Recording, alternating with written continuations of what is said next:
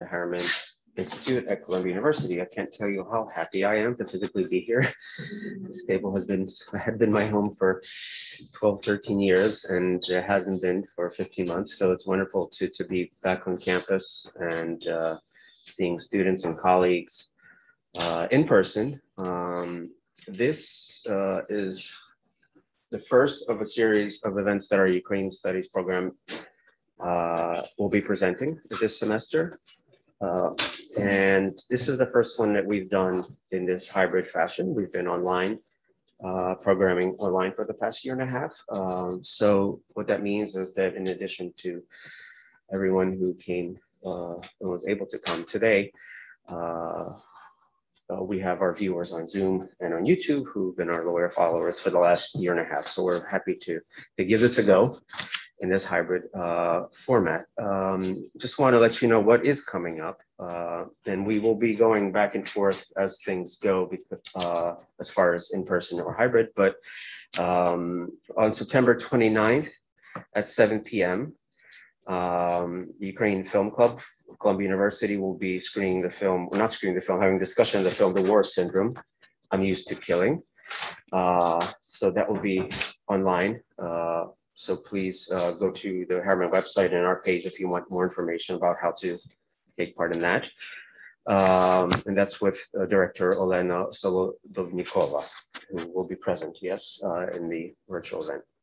And then on October 14th, we have an event entitled Encounter the Ukrainian Jewish Literary Prize and Other Recent Developments in Ukrainian Literature, where we will have two writers, Vasyl Makhno and Andrei Kurkov, discussing Vasyl Makhno's novel, The Eternal Calendar, which received the first Encounter Ukrainian Jewish Literary Prize. And we'll be talking about other things in contemporary Ukrainian literature. That event is going to be completely online.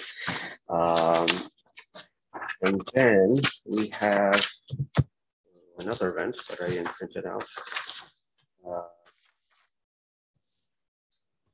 Yes, so we'll have that for now. As far as today's event, we will be discussing this wonderful new publication. After our presentation, you'll have an opportunity to ask questions. I'll be monitoring, so moderating. So please give me the question. I'll be monitoring here for questions online as well, and we'll kind of shuffle between those. And I'll just finally add that this is being recorded, and then this will be on YouTube forever and ever. And that microphone is very sensitive. Those two are connected. So today we're presenting this brand new, hot off the press publication, Ukrainian-English Collocation Dictionary by Yuri Shevchuk. Yuri Shevchuk is a lecturer of Ukrainian at Columbia University. He's been teaching Ukrainian here since 2004. He's a leading specialist in Ukrainian-English lexicography. From 1990 to 2012, he also taught Ukrainian at Harvard University's summer school. He's also a translator whose published translations include George Orwell's Animal Farm. Two editions came out of that, and Ora Sopeni's best-selling Ukrainian History, which was a leading text in the early 90s in Ukraine, in education. He's also authored this wonderful book, Beginner's Ukrainian, and with interactive online workbook, which was the first Ukrainian instruction book to come out in English in eons and is widely used. And it was published by Hippocrene Books, who also published today's book. He writes and speaks on issues of language, identity, culture, and Ukrainian cinema. Yuri also leads our Ukrainian Film Club and teaches a course in cinema. And his forthcoming publication is the first ever conceptual study of the use of language in Ukrainian Soviet and post-Soviet cinema. So please join me in welcoming Yuri. Back to you. Thank you very much, Marco, for this kind introduction and kind words. And welcome to you all. Thank you for coming in these trying and confusing times. Before I start my presentation, I would like to thank the Harriman Institute for the multiple grants, thanks to which this publication and this too were possible, as well as to the Heritage Foundation of the First Securities Savings Bank of Chicago, who invariably supported me generously in preparing for publications this dictionary and also this book. Can you switch on there? So way back when I started teaching Ukrainian in 1990 at Harvard Summer School, and up until very recently, my students always complained about there being no dictionary that is usable for them to learn Ukrainian.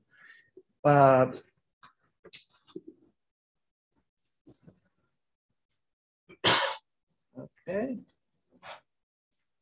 Does it work? I can't change the slides for some reason. Oh, no, I can. So a little bit, everything is understood in its context, and it's very important, the context, the historical context of the state of things in Ukrainian language, foreign language pedagogy is important. Under the Soviet occupation of Ukraine, the very major of Ukrainian language as a foreign language simply did not exist. The implication was that Ukrainian was quietly dying, and there would be no demand for foreigners to want to learn Ukrainian. The game was a Russian language, and teaching Russian as a foreign language was not only very well developed with all the resources and everything, but also very prestigious, because it meant that specialists trained in that field would get to work with foreigners and would get to kind of penetrate the Iron Curtain and often be sent to countries like Cuba, like Poland, like African and Asian and Latin American countries where Russian was taught. So when I started teaching Ukrainian, the field was really that of a desert. In Ukraine, there was one book published for propaganda reasons, just to show that we have a textbook, Ukrainian for foreigners. It was absolutely unusable. And other than that, there were no even students in Ukrainian universities who learned Ukrainian as a foreign language. The exception was academic institutions, the scholars of the Ukrainian diaspora in North America, in the United States and Canada. And so books, Ukrainian textbooks were published here. They kind of were published in a bit of an isolation from the Ukrainian cultural mainland and had that kind of an influence. Sometimes Ukrainian would show some archaic features that were not found any longer in Ukrainian language on the mainland. And but as far as the dictionaries were, you can see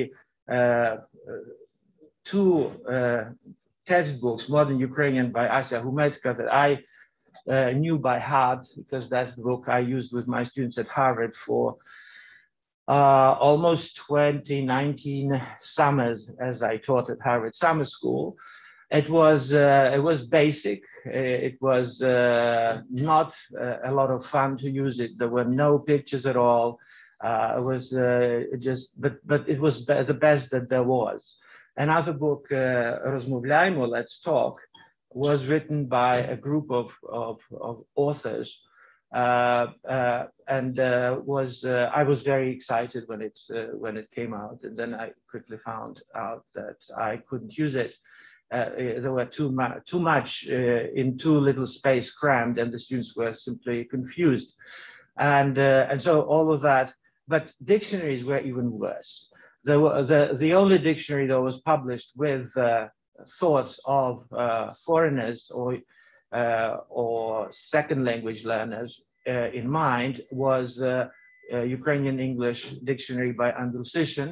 It was published in mid-1950s. And it was the only game in town. The dictionary was never updated, was never modernized. And 75 years passed. And so it was still ruling supreme. And when I wrote with a proposal to University of Toronto Press to publish, so that they published my dictionary, they kindly turned the proposal down, saying that our dictionary, our position dictionary, is selling very well, so we don't have the need to do anything else. Thank you.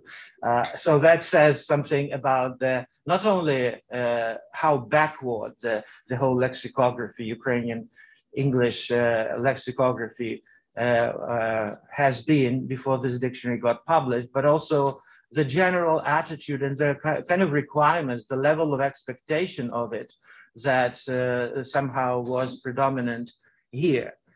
So the Ukrainian-English Collocation Dictionary, this one, and those of you who would like to look through it are perfectly welcome. I brought it here. It's heavy.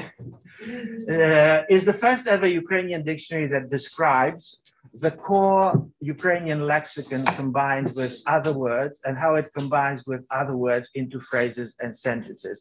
So collocation is the key word in understanding what this dictionary is about. By some serious calculations, between the period of 1596 up until today, some 9,240 Ukrainian dictionaries were published both in Ukraine and outside. Yet no Ukrainian collocation dictionary was ever published. There were collocation dictionaries in English, in other languages, in Russian, but I found no bilingual collocation dictionary. I can say why, because compiling a bilingual collocation dictionary means reducing two languages to comparable structures. And it's a great challenge to do that, particularly when we talk about two languages that are differently organized. Ukrainian is a synthetic language.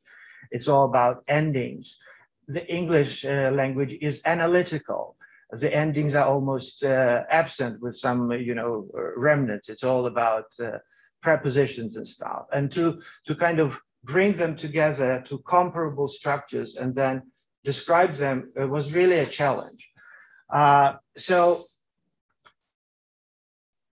collocation dictionary is about how to teach you not so much to know what a particular word means. That's the start of every dictionary, I would say.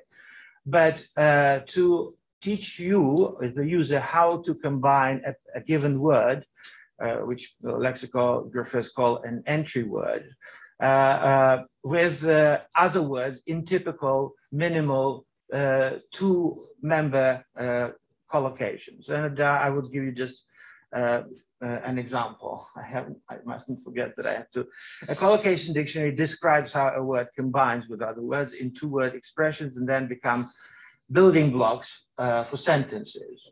So let's take the noun cloud. I will give examples in English in case there are people who don't understand Ukrainian, but it's the same in Ukrainian. So the noun can be combined as any noun with adjectives, with other nouns, with prepositions, with verbs, and some other.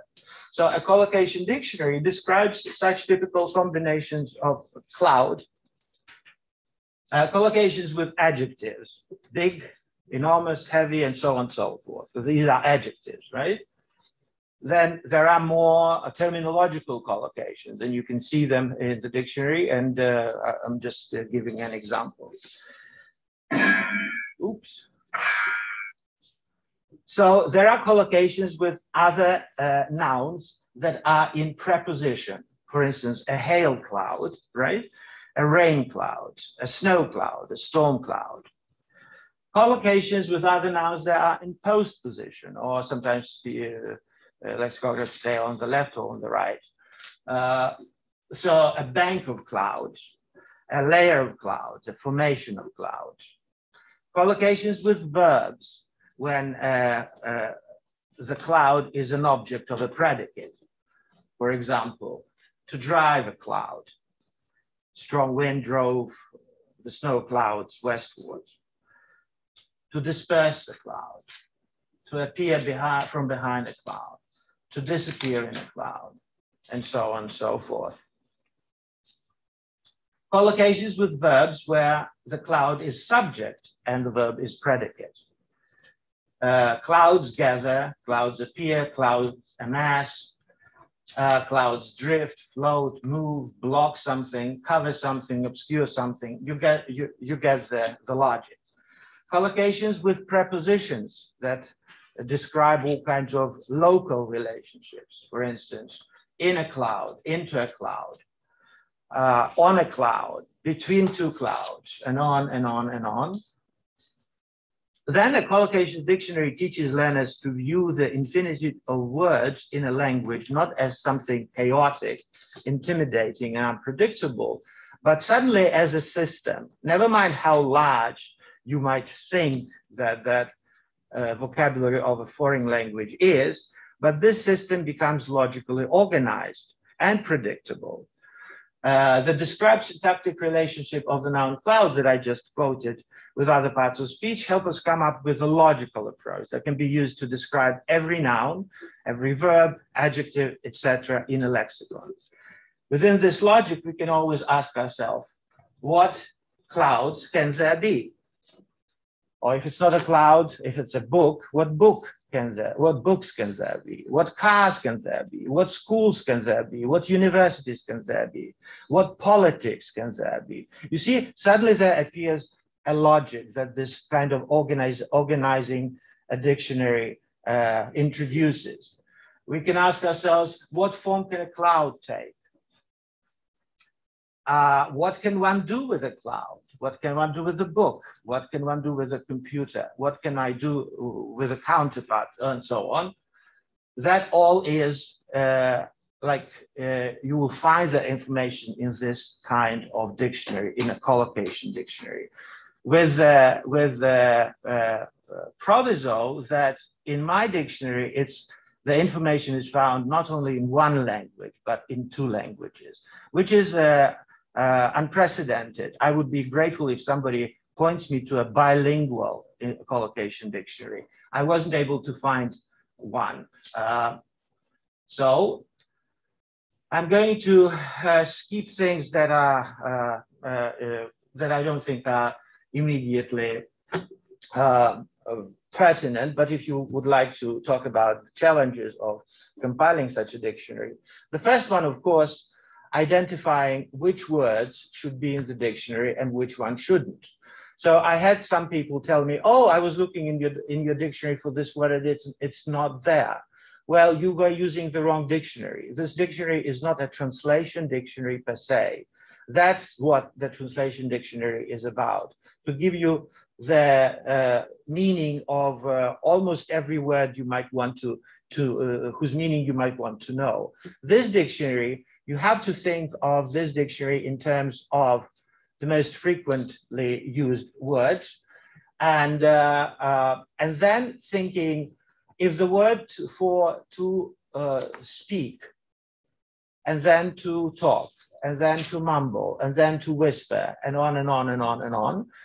Maybe it's enough to know the collocability of one synonym, because the collocability of other synonyms is going to be very similar, with, again, a reservation that some synonyms are, for instance, whisper is, you can't whisper, or you can whisper loudly, you can speak loudly, you can whisper loudly, but that's the way you want to think about a collocation dictionary, not, and because collocation dictionaries are not as popular and not frequently used as simply translation dictionaries, people have expectations from the wrongly placed expectations from them, that as if they were translation dictionaries, and the other way around. They do not expect collocation dictionaries to help them with things that they didn't know there was help about, like how to combine words and stuff like that. So when you compile a dictionary, there are two principles in lexicography. One is descriptive. You simply describe what is in the language. And another one is prescriptive. You prescribe the good, the normative, the standard language, and you try to push out and ignore things that you don't think is good usage. The Ukrainian situation is very special in that Ukrainian has been an object of Russification, relentless Russification over centuries. And everybody who compiles a Ukrainian dictionary of whatever kind is inevitably faced with the dilemma.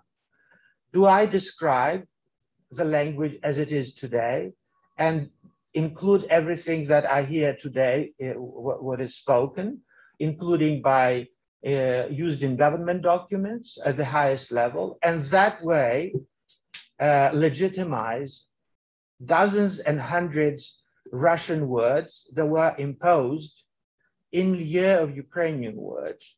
Do I register in my dictionary the word kazna and kaznachesty, that is patently Russian borrowing, because there is skarbnitsa and skarbnichi in Ukrainian? Or do I apply the elements of prescriptive approach and say, no, I want to kind of regulate that onslaught of a foreign influence on the language and thus protect the language and give the language through the kind of legitimizing power of a dictionary. And any dictionary by its very fact of existence has this kind of legitimizing logic. If it's in the dictionary, it should be so. So I try to combine to find a kind of middle way between these two. On the one hand, ignore things, the kind of Russian borrowings that are completely unjustified because they don't introduce even new concepts. They simply replace indigenous Ukrainian words. And on the other hand, encourage what I thought, and not so much I thought, but what in the Ukrainian national pre-Soviet and anti-colonial lexicographical and linguistic tradition is considered to be good usage. And so, for instance, the word ozdoba and prekrasa, these are two synonyms. Ozdoba is now very rarely used, even though it's very frequently used in Ukrainian classical literature. Prekrasa is easily recognizable as ukrashenie. So ozdobljuvati, and so the dictionary favors indigenous Ukrainian words in such pairs. Parubok, the meaning of parubok as a bachelor has been forgotten. And if you watch the film by Dzigavertov, A Man with a Movie Camera, the camera for a second focuses on a document, on a statistical document, on a census document in Ukraine, and the word parubok, семейный stan, the family status, and it registers the word parubok. Now nobody uses that in that sense. It's used as simply as a young man, but not in this terminological sense, and so on and so forth.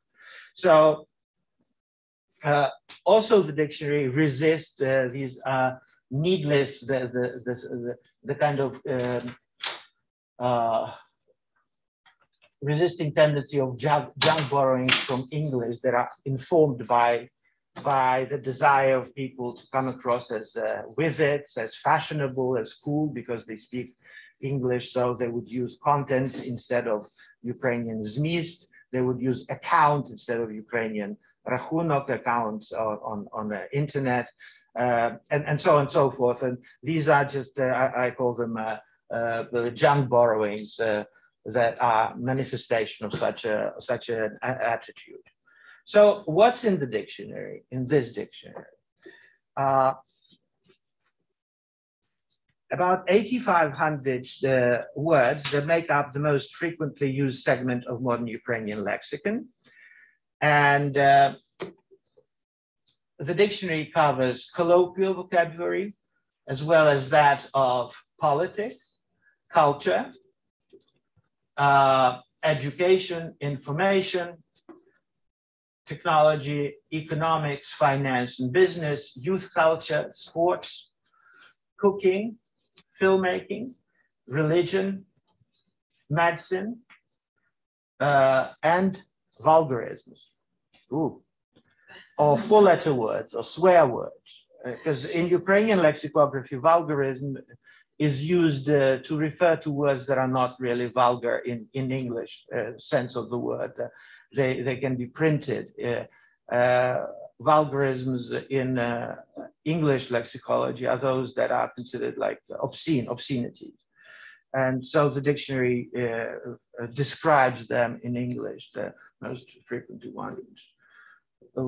ones. So this dictionary actually combines the principal features of 6 types of dictionaries in one. Number one, those who are leafing through it or are familiar with it know that it's a translation dictionary. Then it's also a learner's dictionary, collocation dictionary, that's what it's called, thesaurus, a dictionary of synonyms. It's a phraseological dictionary, and finally, it's an encyclopedia. So as a translation dictionary, it offers English equivalents of each meaning of the entry described. So if we take, for example, the noun drużyna, it'll describe it doesn't purport to describe all of the meanings registered of a given entry, but the most frequently used ones.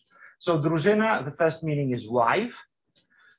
The second meaning is a team, squad, or group, the meaning that has been progressively ousted in favor of this Russian thing called komanda. So people rarely use now like sportywna drużyna, futbolna drużyna, even though it's beautiful usage. It's a very nice Ukrainian usage. I once spoke with Polish film director Krzysztof Zanussi, and he was marveling at this beautiful Ukrainian noun drużyna that is from drug. You call your wife drużyna because it means that your wife is also your friend, your drug, and so on. So a foreigner was kind of marveling at how, at many levels of semantics and associations that this particular word entails.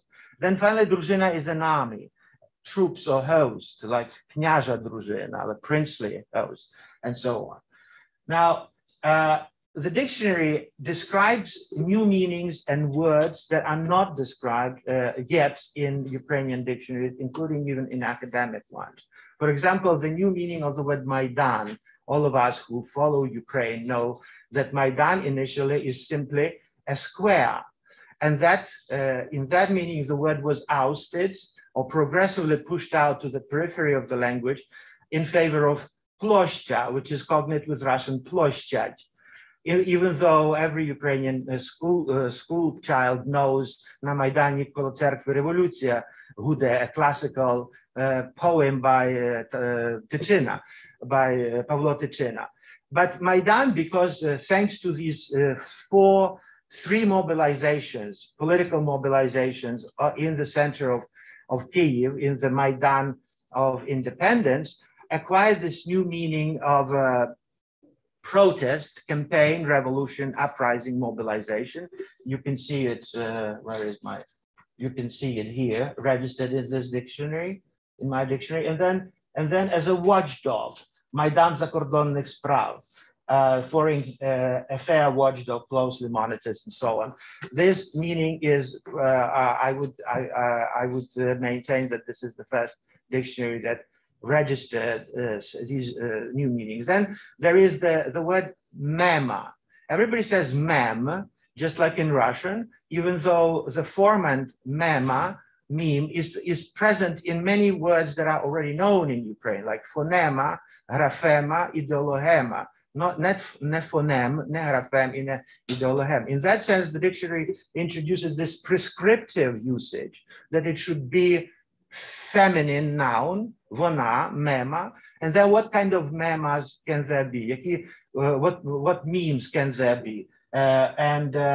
If you look it up in the dictionary, you will see. And then there are other things that are that have new meanings. For instance, the word columnist.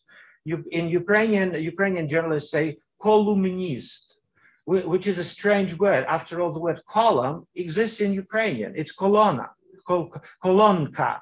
So the dictionary, based on that derivational kind of trajectory, introduces the word kolonkar, the one who writes the kolonka.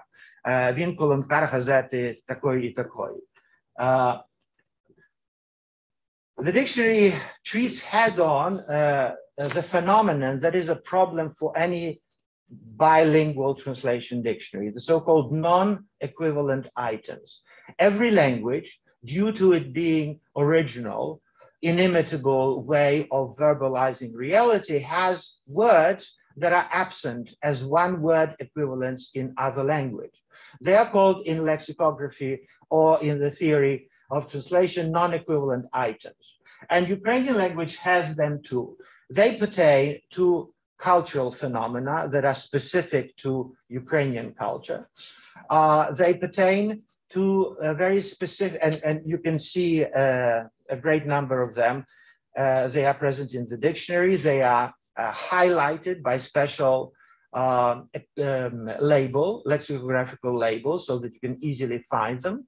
And the dictionary proposes how to not only describe them, but what to do with them. Sometimes it's just transliteration, like pisanka, painted Easter egg, and the dictionary in English says pisanka, the way to use it, because it carries an entire kind of, it's culturally colored, specifically in a Ukrainian way. For Ukrainians, pisanka has a very specific range of cultural associations and many others. Then there is a group of words that are connected with a specific grammatical way of painting the reality.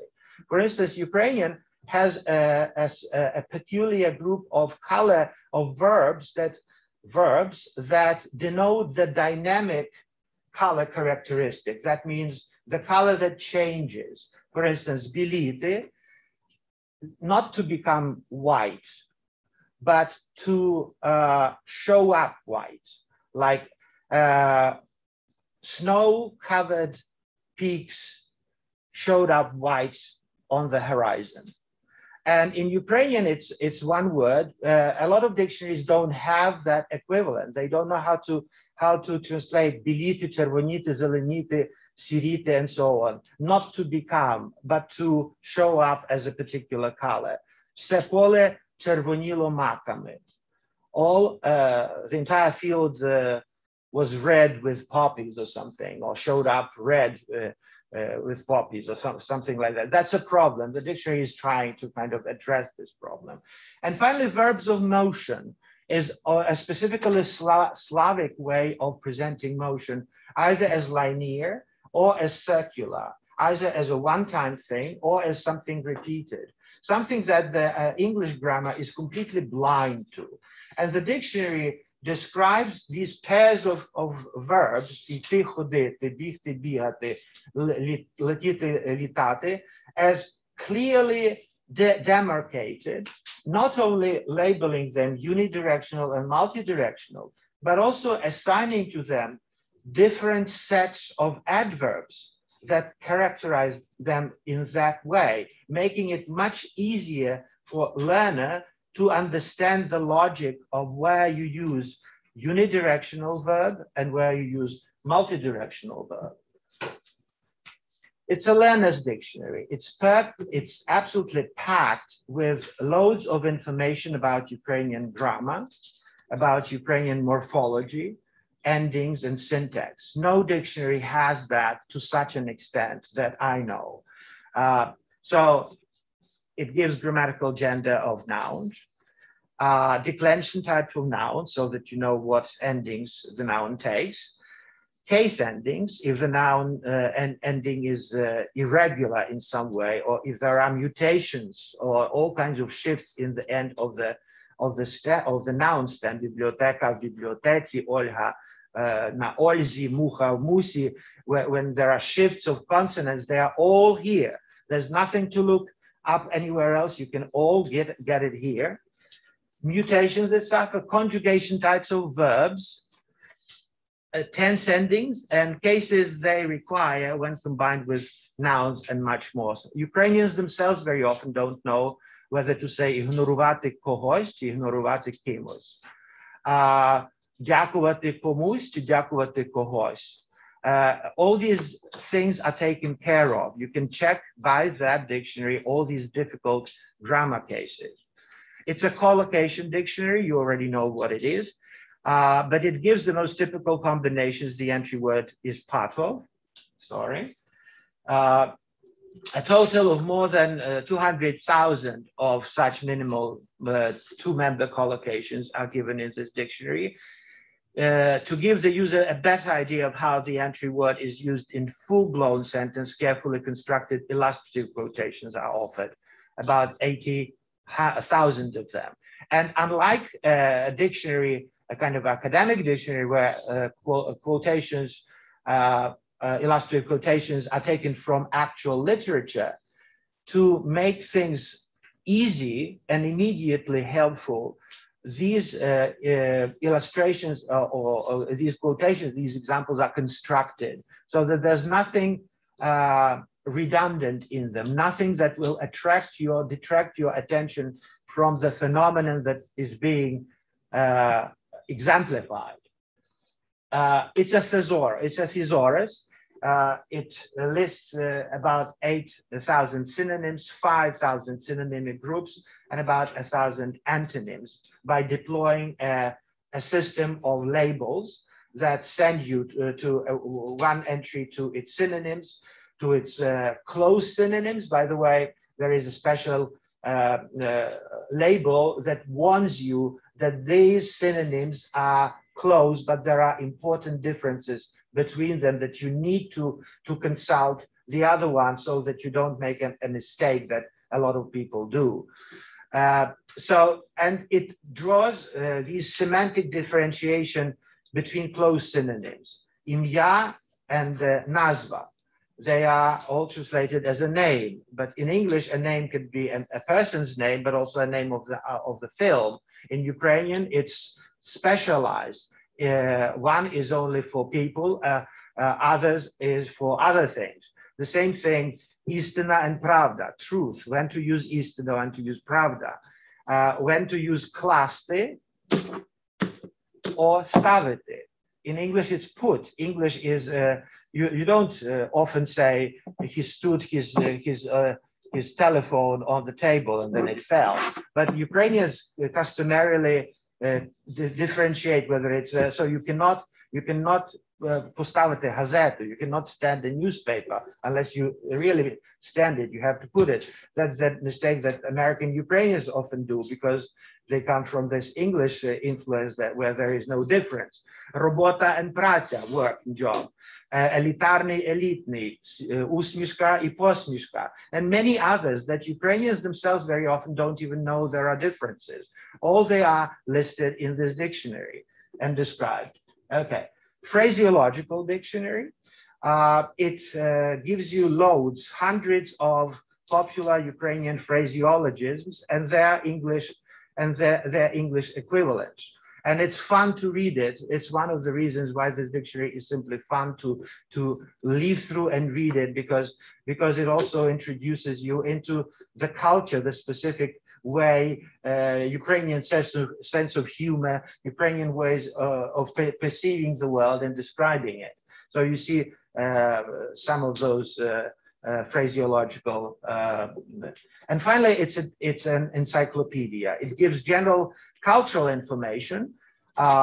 If you open automobile, a car, you will find out what kind of cars there can be, or pronunciation, or a building, or liberalism, or opposition, or transformation.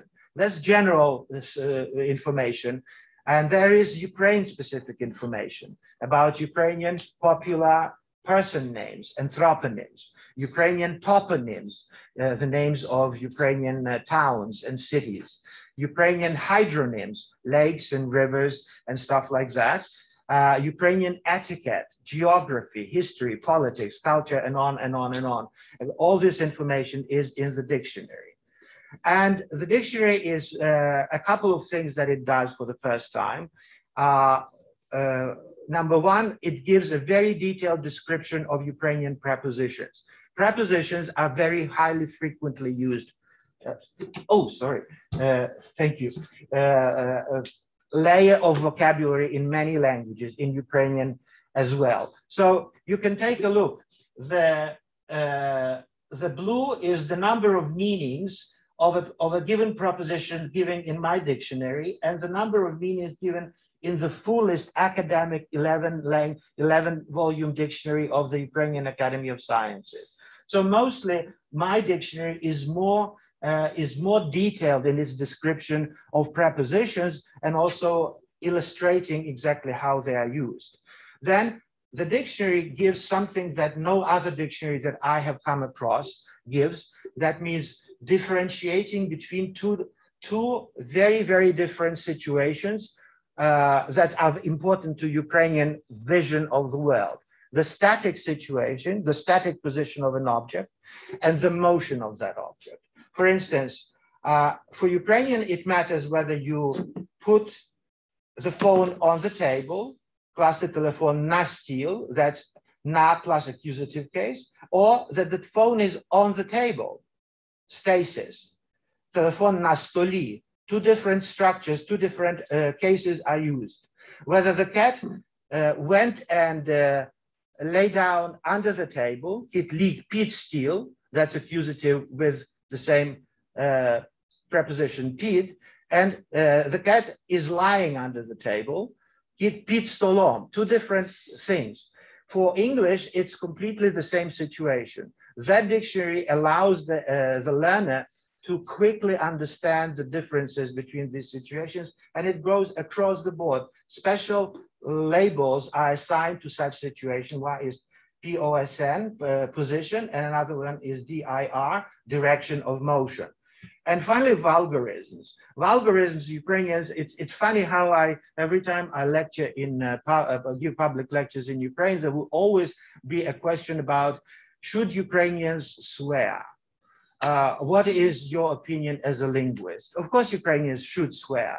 The problem is not in swearing and not swearing. The problem is swearing where it's appropriate.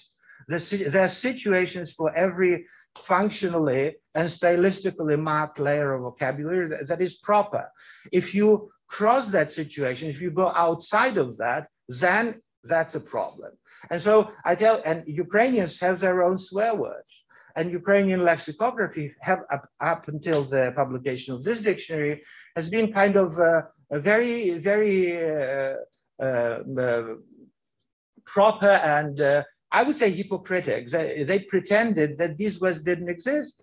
And these words, meanwhile, are very frequently used. It's a high frequency vocabulary. My American students would always pester me to teach them to swear in Ukrainian. Now I don't have to say no to them, because then they will say, well, the only thing I learned in his course was swearing. Now I would just refer them to this dictionary, and those 10 or 12 very bad words are described in detail.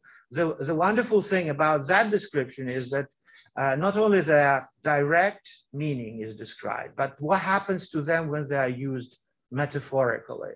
The interesting, the breathtaking semantic transformations that they undergo are simply meaning a thing or some such thing. It's really very interesting how a word can change from its direct meaning to another. So if you look up those words, I'm not going to pronounce them, even though at one point I was giving an interview on the dictionary on Ukrainian radio, and the host enumerated them all on the air, and I was absolutely shocked out of the water, and said, well, your radio would be closed down within 5 minutes in the United States.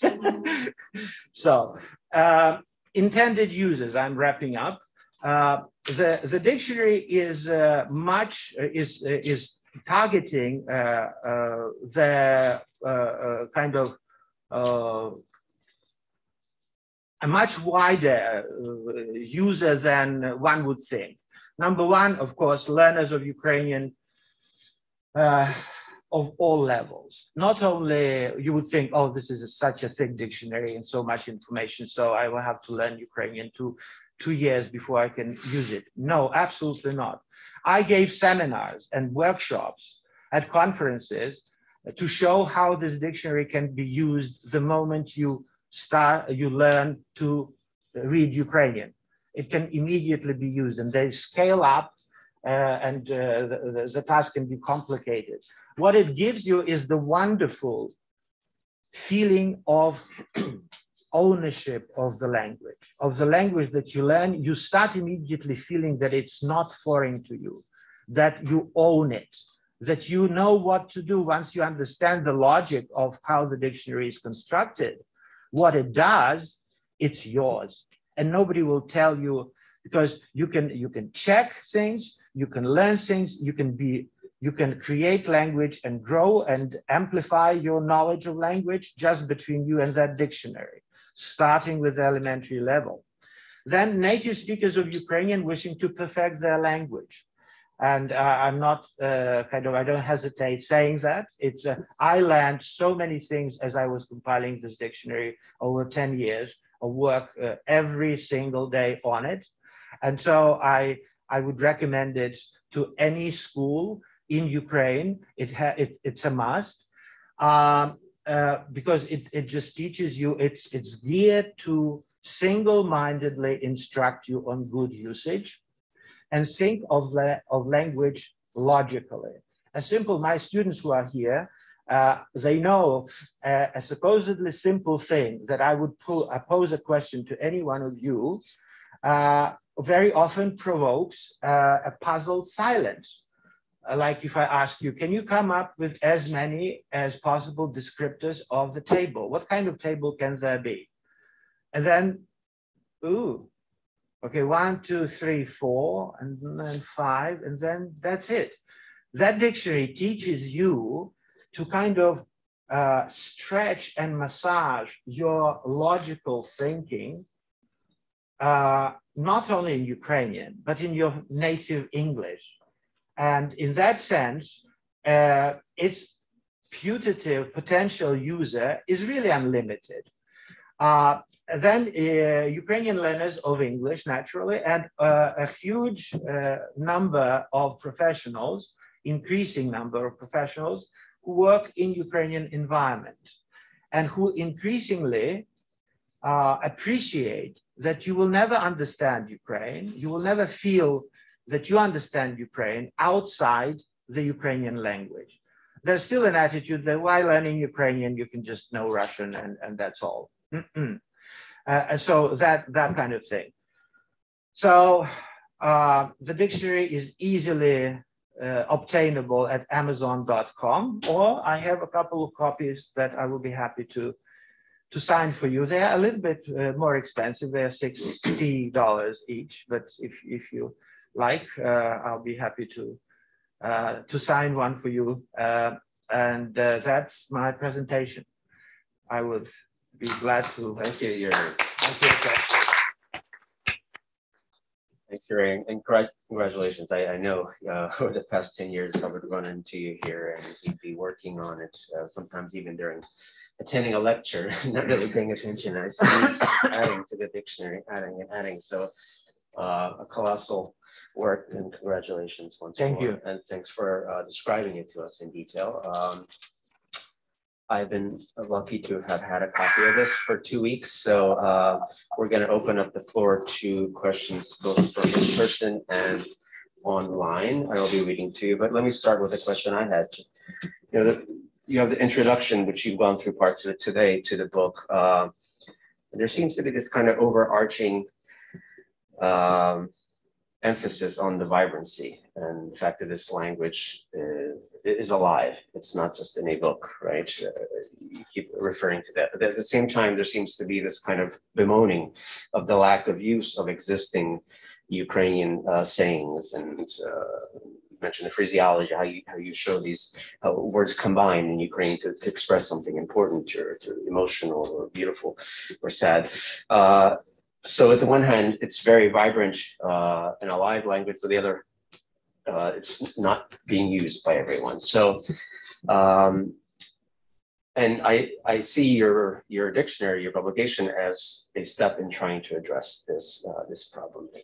I don't know if I'm correct, but to answer, that's my first question. But the other is, if that is correct, how much of an uphill climb is this? Is anybody else doing this? Do you know of any other publications or initiatives happening in Ukraine in the educational sphere, or in Ukrainian studies, in Ukrainian literature, and authors? Anybody else trying to return to this vibrant, this Ukrainian language that had these things but has been kind of phased out? Mm-hmm. That's a hugely important question, and it's not limited to language itself. My students, I was marking my students' assignments today in the morning, and in one of the exercises, asked them to say what, in their opinion, was a major drawback that Ukraine had, and somebody wrote that the major drawback is that Ukraine doesn't know how rich it is and how to use its riches, and that kind of resonated with my entire feeling of how we underestimate what we have.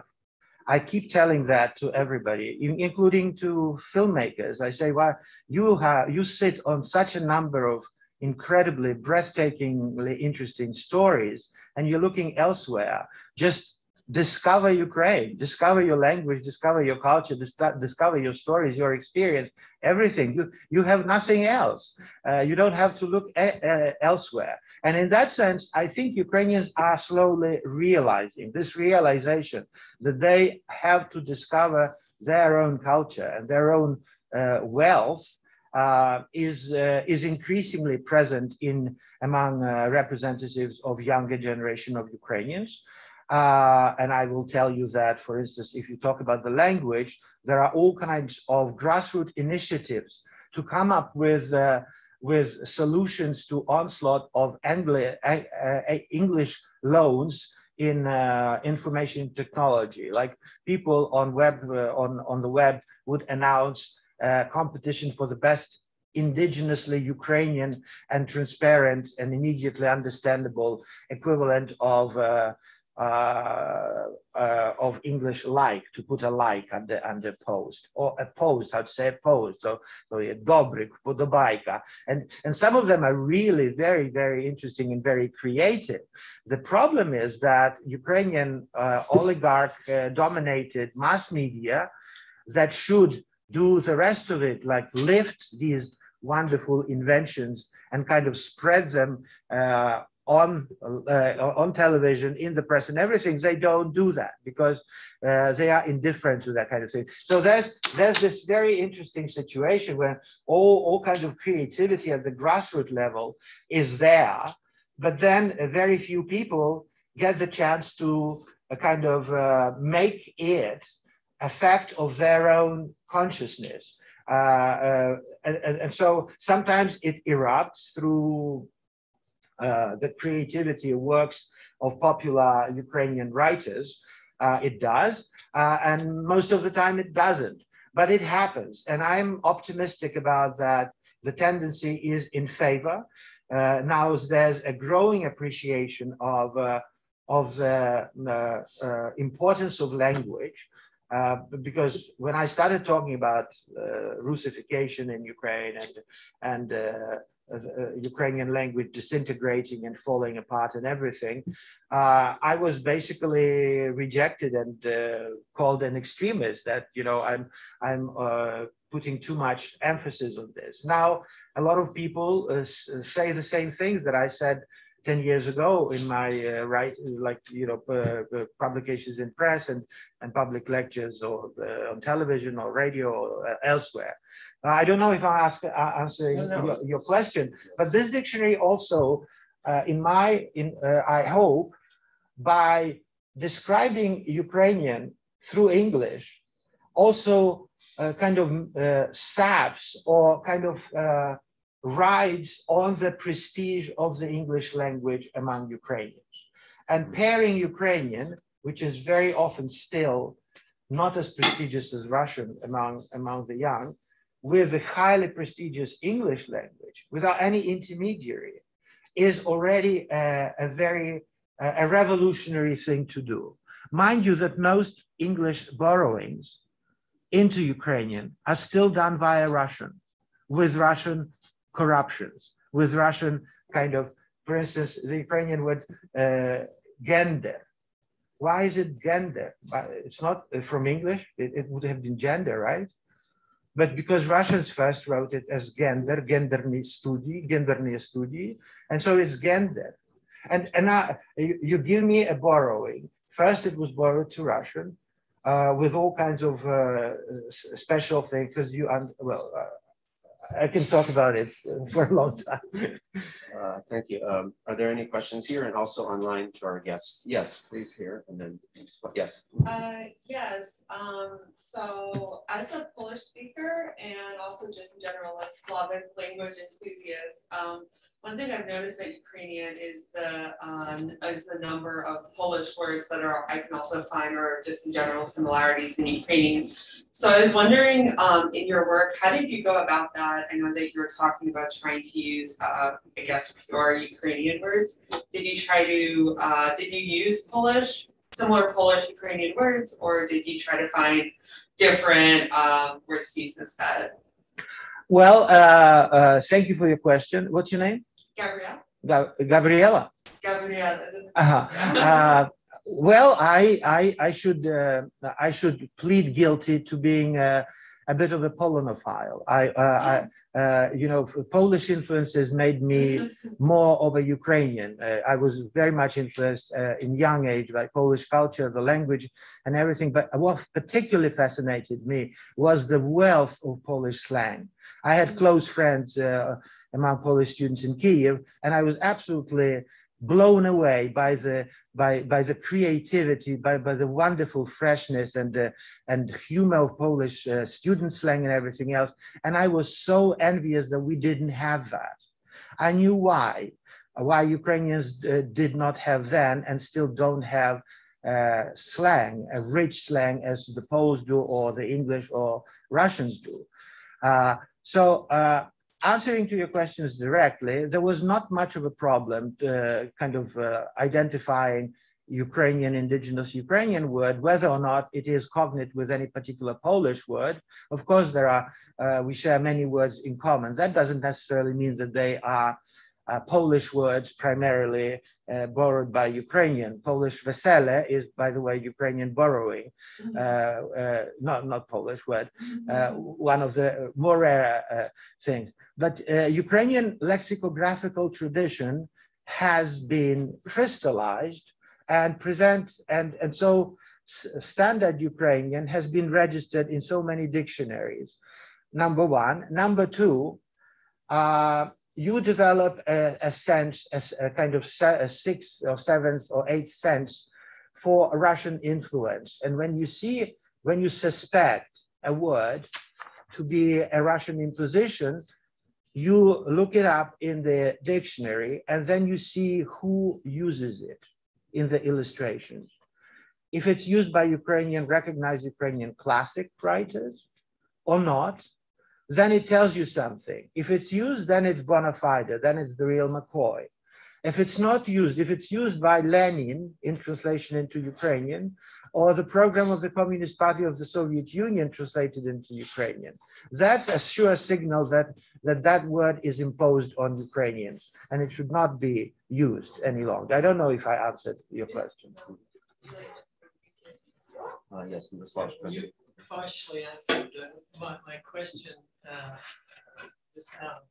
But first of all, I wanted to say I've looked at the dictionary a little bit. It's a tremendous achievement, and thank you. It's going to be very valuable for anybody who's studying the language or improving the knowledge of the language.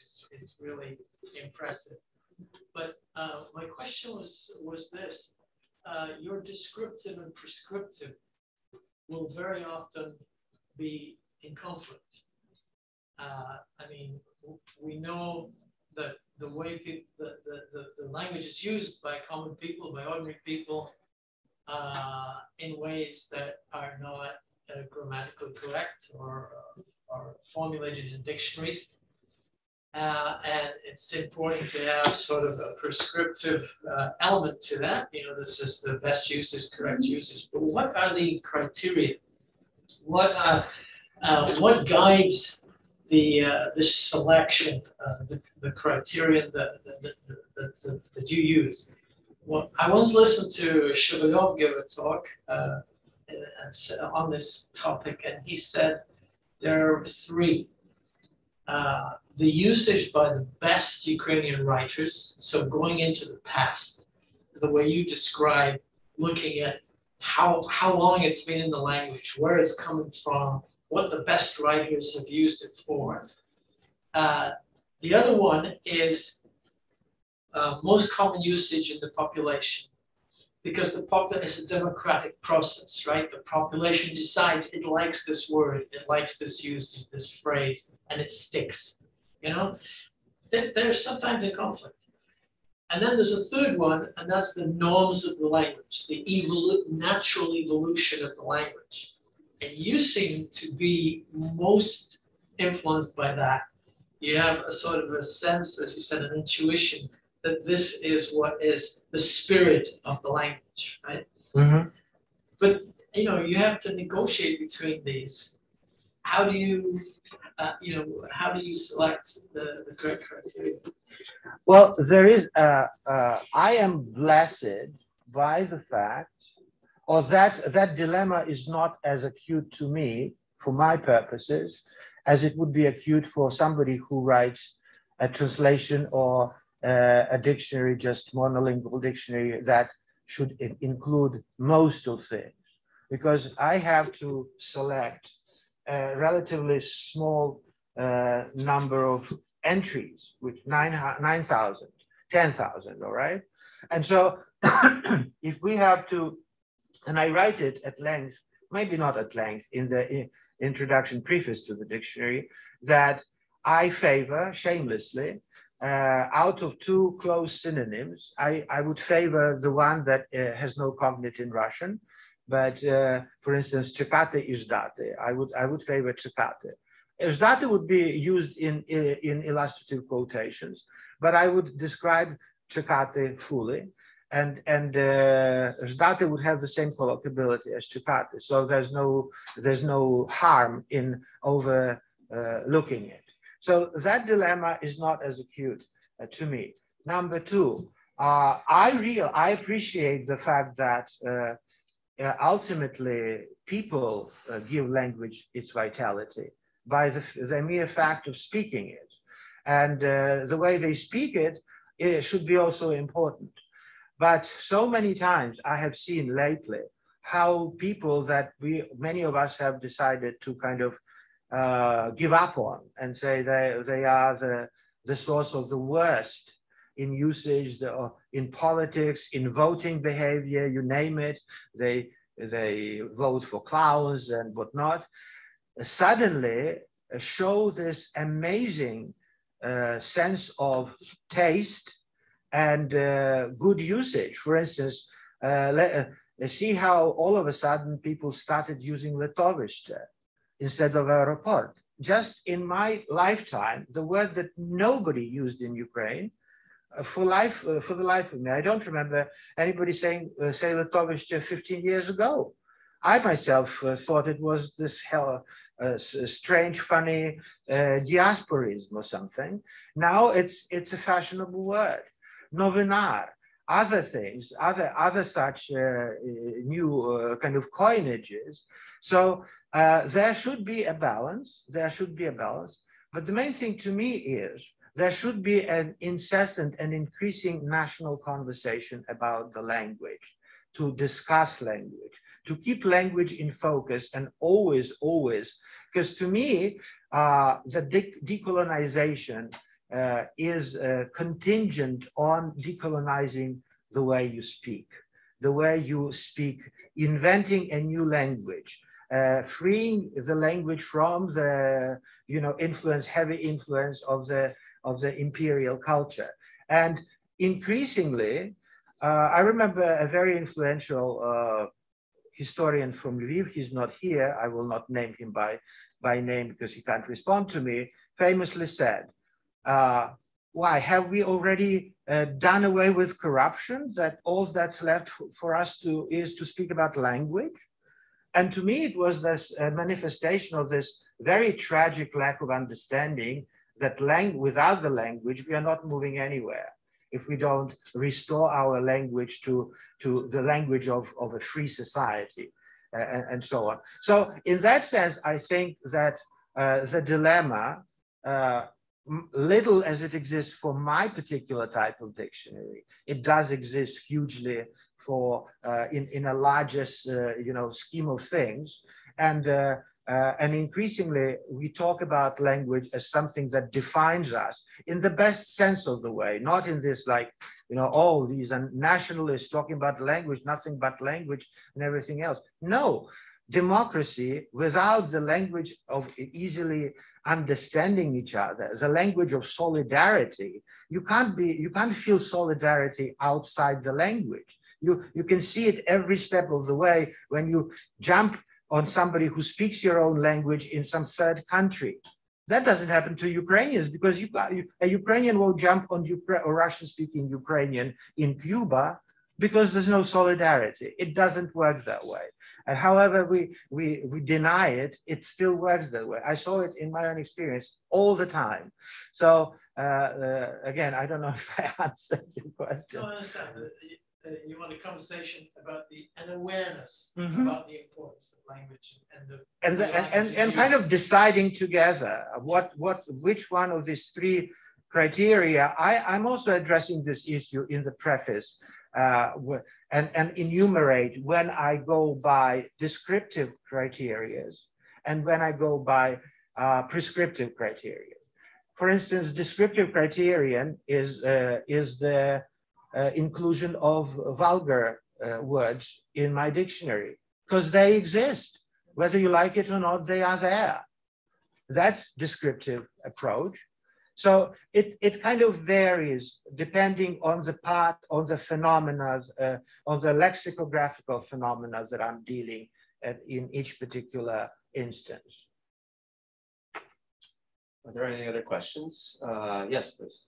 So I guess on a more technical level of selection, Ukrainian's obviously a large language, and I'm sure you were working with a lot of sources and pulling and distilling this dictionary. What was the method of selection that you used to because you obviously had to make choices in the end, including this and not this, and what was your guiding thank you for, what's your name? Alex. You are a student here? Yes. Great. Thank you for a wonderful question. By the way, that is perhaps the most question number one every time I talk about this dictionary. And it's very important. I didn't have the benefit being, normally dictionaries are written by groups of lexicographers, not by one crazy lexicographer who, if somebody told me what it meant 10 years ago, I would say thank you, but thank you. I would not touch it with a 9-foot pole, because I did not realize even a 20th of what it means and what it entails. I was one. I didn't have the benefit of all the frequency statistical data, the frequency lists, and even if I did, then there's one list, another list. You have to compare them. You have to do these things. And time flies, and I was single-minded about starting and finishing it before I died. So what I used shamelessly and without apologies was my own experience teaching Ukrainian, starting with 1990. I took the biggest, the most kind of the least defective Ukrainian-English dictionary, which was Ukrainian-English Dictionary of the Great Ukrainian or the Comprehensive Ukrainian-English Dictionary. I have it someplace, not under decision, and went through it with this with a highlighter and made my own executive decision. This word stays, this word goes, this word stays, this word goes. And as I worked on the dictionary, already describing entries, working on them, there were times when I threw out an entry, and there were times when I said, how can I have overlooked this? You can't do much without using this word. So I self-corrected myself. I also solicited feedback from people who did editing and proofreading of the dictionary. I'm now working on the second edition of the dictionary, and I'm changing things yet again. I'm adding things. For instance, I said, why on earth did I use the word ingredient in the dictionary when there is a perfectly nice Ukrainian word skladnik? And I'm going, the second edition of the dictionary will not have ingredient. It's a borrowing. It has absolutely nothing to add to what already is meant by skladnik. And so you understand the logic of it. I know it's not statistically kind of substantiated. It opens the dictionary to all kinds of accusations in it being compiled completely subjectively. But I don't see how in my specific situation I could have done otherwise in 10 years compiling the dictionary that is that big. I skipped over that, but it's here. Come on. No, the sources that I used in the dictionary. Here. Just a couple of them, but also I used, for instance, for new words, I always had, for instance, I hear words that are used often, like mema, right? Even though mem, they say mem, not mema. I used the internet. The internet was a wonderful thing. Without the internet, I wouldn't be able to do this dictionary in 30 years. Because everything is there, you can check things. Academic dictionary is there, all kinds of dictionaries are there. You can check things on it, and you see, for instance, you can even compare the usage of the frequency of usage of a particular synonym when you want to decide which one of them to use. You Google them, and in that sense, how many results there are. I know it's imperfect. But still there is some information there. I also verified the Ukrainian doesn't have such wonderful resources as Ngram, Google Ngram. Everybody is familiar with Google Ngram? It's a resource when you want to see which word is more free, or which three-member combination, word combination is most frequently used in English and American literature, starting with the early 19th century up until today. You write them into a window, a search window, through a comma, and they give you a graph. And it's a fantastic resource to use when you're hesitant. Should I use this, or should I use this as a translation? So I went through all that too. So there. Did I answer it or not? Okay. We have a question here. Did you take into regional considerations as you were writing it, as in some words are more used in certain regions of Ukraine and some words aren't? And also sort of, I don't know, there's a big debate about Ukraine right now about Western Ukrainian being the proper Ukrainian and the certain divides in the society that it causes, as well as rural Ukrainian and like literature, more urban Ukrainian, you know, and that also becomes almost like a social divide between people. So have you thought about that? Absolutely. What's your name? Yulia. Yulia. You're from Ukraine. Yeah. Welcome. Yes, but then again, this issue is very complicated. Because if you ask a person in the street what he or she thinks about filiżanka, they will tell you, oh, it's a Halitism. And it is not, because filiżanka is used by people from central Ukraine in their writings. Putlerevsky there. For instance, I was reading Valerian Pismuhelny this summer and jumped out of my bed. I was in Ukraine because he used the word rechenets. In the 30s, rechenets is a deadline. Everybody in Ukraine used deadline. Nobody knows what rechenets is. The worst case scenario, people would say term, termin. Коли термін подачі твого диплому? When is the deadline for submission, your diploma submission? Meanwhile, the word rechenets has been assigned to diaspora. So you see, this is very subjective, what people think and what really is. So I didn't pay much attention to what people think, because people, particularly in things language related, have been so deeply brainwashed that their judgment is more often wrong than correct. What kind of preoccupied me, what was important to me, was how it really is. And to the extent I could unearth it by using, for instance, this guy is absolutely a must to know and to read. Yaroslav Karavansky's Secrets of the Ukrainian Language. How many of you are familiar with that? It's absolutely a discovery of the history and of Ukrainian language, its usage, Russification, things that we have already accepted as ours, whereas they are impositions from Russian and stuff. It's a brilliant kind of work. Last year there was a roundtable at the Ukrainian Academy of Sciences dedicated to this guy. He unfortunately he is already dead, but his contribution into Ukrainian culture is in the process of being discovered as I speak. And this book is really very readable. You won't put it away. He describes words, but he just sweeps you off your feet the way he does it and everything. Unfortunately, it's not been translated. And I don't think if it's possible to translate it because he passes out Ukrainian words like, you know, how many devils can sit on the needle point or something, or tip of the needle and stuff. So I try to use being acutely aware of the dearth, of the deficit of colloquial Ukrainian and slangy Ukrainian. I introduce some slangy words, not as entries, because if you, the word havkati in the meaning to speak, bark in the meaning to speak, the colloquiality would be more or less similar.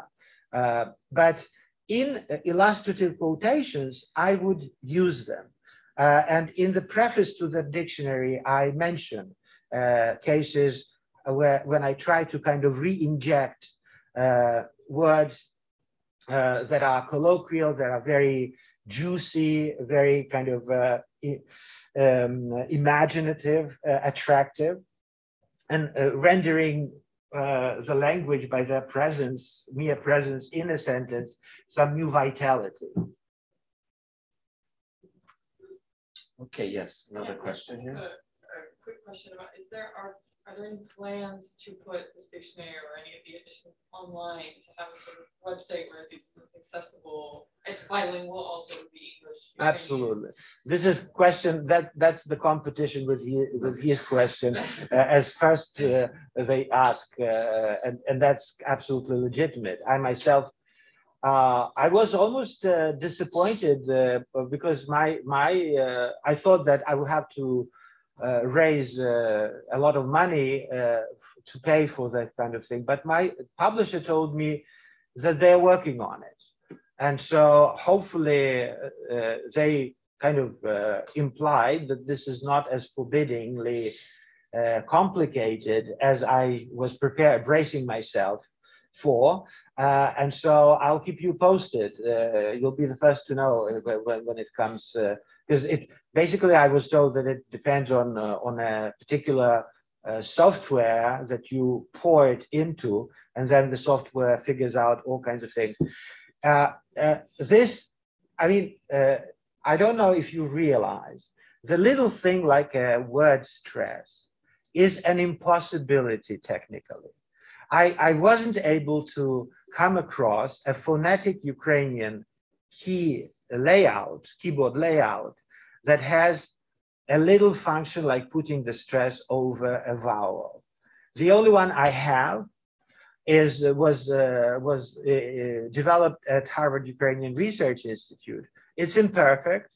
It allows me, it limits severely the array of fonts that I can use, because some fonts shift the stress three letters down the road or 2 letters up the road. Oh my God, it's just a nightmare.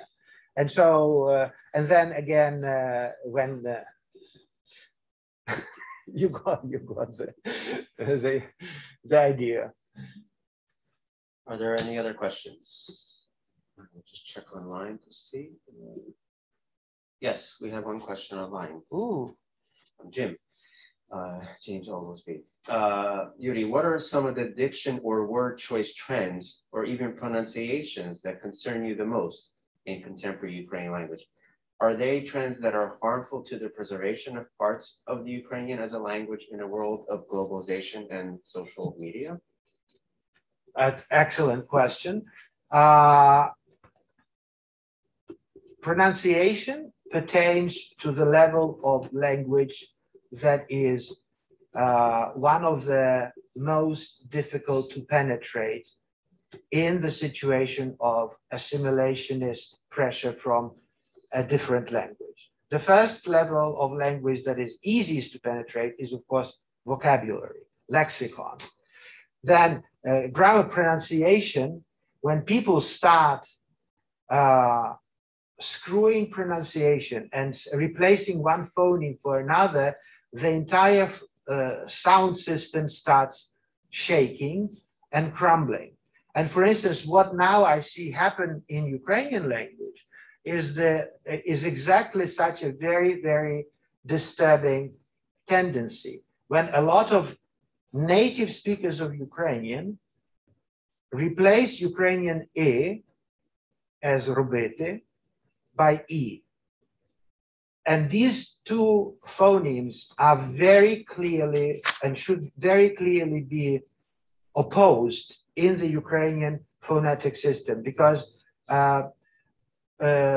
some linguists wrote that the fact that Russians forbade Ukrainians to use E in the word initial position at the beginning of the word threatened to shake the balance of the Ukrainian vocal system, because every phoneme normally needs to be used in initial, medial, and final position to kind of preserve this balance. Because in Russian E, 61, is never used at the beginning of the word. They said that Ukrainian E cannot be used.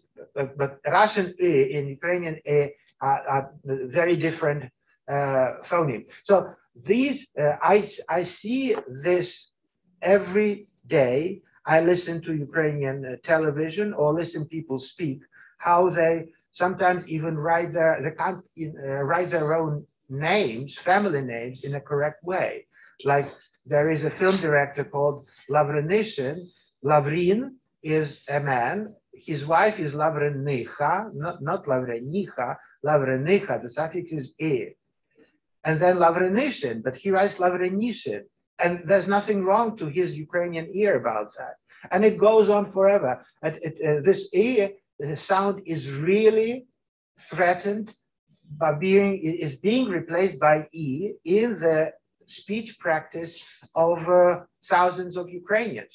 That's just one example I would give to Jim. Yeah, thank you for this question, Jim. Well, we have 5 minutes to go. Any more questions in 1219 or everywhere?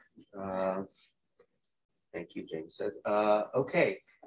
Well, Yuri, again, first I'd like to thank all of you for coming. It was great again to see people here and to have a discussion. I look forward to seeing you as the semester unfolds, as we have more in person, and also to our audience online. Thank you also for tuning in, and let us, next week, please come to the film discussion online on September 29th. And again, let's thank Yuri for all the work he did in putting out this important book. Thank you, Yuri. Thank you for coming.